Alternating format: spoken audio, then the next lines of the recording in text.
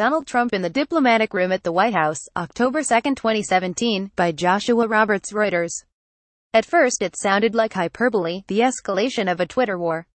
But now it's clear that Bob Corker's remarkable New York Times interview, in which the Republican senator described the White House as adult daycare and warned Trump could start World War III, was an inflection point in the Trump presidency.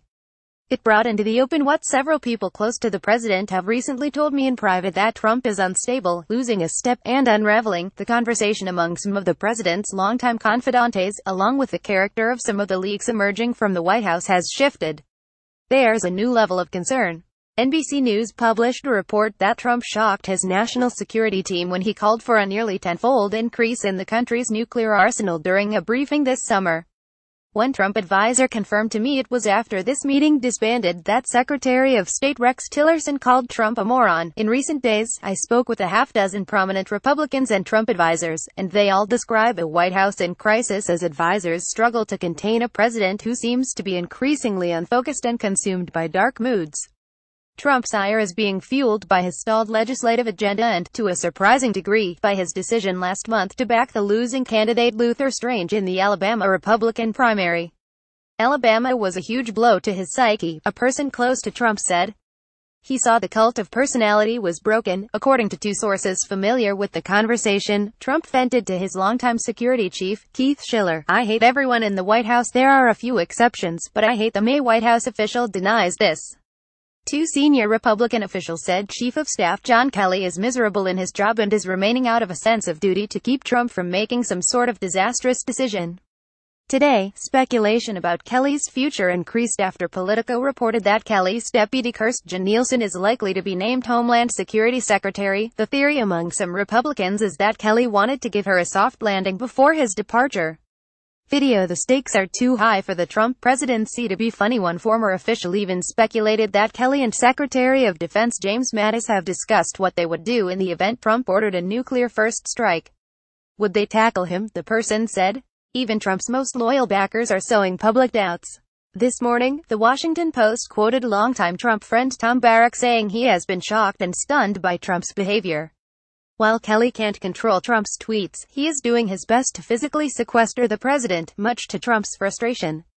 One major GOP donor told me access to Trump has been cut off, and his outside calls to the White House switchboard aren't put through to the Oval Office. Earlier this week, I reported on Kelly's plans to prevent Trump from mingling with guests at Mar-a-Lago later this month. And, according to two sources, Keith Schiller quit last month after Kelly told Schiller he needed permission to speak to the president and wanted written reports of their conversations. The White House denies these accounts. The president's mood is good and his outlook on the agenda is very positive, an official said. West Wing aides have also worried about Trump's public appearances, one Trump advisor told me. The advisor said aides were relieved when Trump declined to agree to appear on the season premiere of 60 Minutes last month. He's lost a step. They don't want him doing adversarial TV interviews, the advisor explained. Instead, Trump has sat down for friendly conversations with Sean Hannity and Mike Huckabee, whose daughter is Trump's press secretary. The White House official says the 60 Minutes interview is being rescheduled. Even before Corker's remarks, some West Wing advisors were worried that Trump's behavior could cause the cabinet to take extraordinary constitutional measures to remove him from office. Several months ago, according to two sources with knowledge of the conversation, former chief strategist Steve Bannon told Trump that the risk to his presidency wasn't impeachment, but the 25th Amendment, the provision by which a majority of the cabinet can vote to remove the president. When Bannon mentioned the 25th Amendment, Trump said, "What's that?" According to a source, Bannon has told people he thinks Trump has only a 30% chance of making it the full term. This post has been updated to clarify the details of the negotiation with 60 Minutes. Full-screen photos: Trump's 100 days of failure. It took less than 2 days after his inauguration for Trump to hit his first speed bump.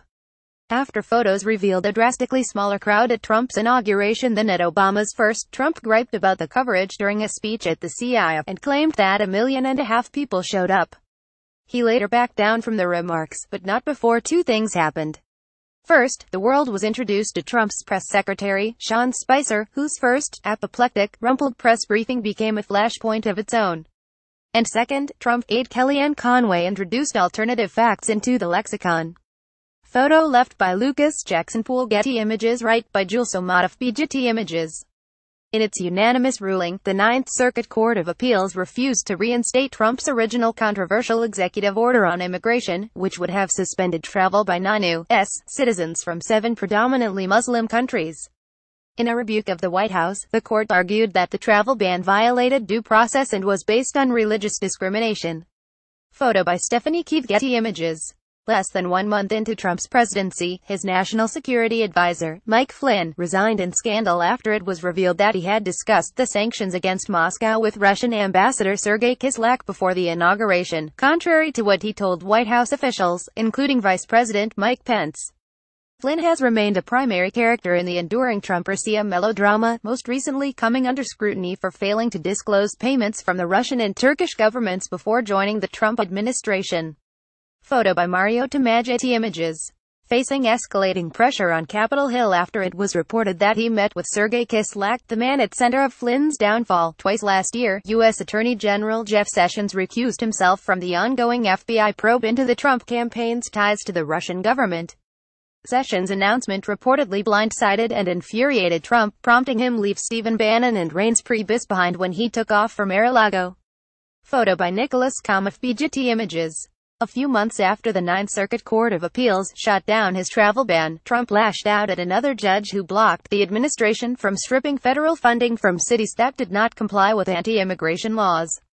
The judge who ruled in the case was not a circuit judge. William Orrick, in fact, is a district judge, but that didn't stop Trump from threatening to break up the Ninth Circuit altogether. A preemptive strike as in appeal of Orrick's ruling could end up in the circuit court. Photo by Nicholas Kamoff. Getty Images. Once Trump seemingly realized the gravity of his failure to pass a healthcare reform bill in the House, the White House quietly tried to resurrect the zombie Trump care bill as it scrambled to secure a legislative win for Trump before the 100-day mark. The effort failed again, miserably. Photo Saul Loeb. This was not so much one defining moment, as it was a slow buildup of smaller moments. That time he realized repealing and replacing Obamacare would be difficult. Nobody knew healthcare could be so complicated. That time he realized that China could not curb the nuclear threat of North Korea by itself. After listening for 10 minutes, I realized it's not so easy. But what started off as a Politico report about the frustrations of our president, grew and grew over the past 3 months and culminated in the perfect statement, given to Reuters, on day 98. I loved my previous life. I had so many things going. This is more work than in my previous life. I thought it would be easier. Photo from Getty Images.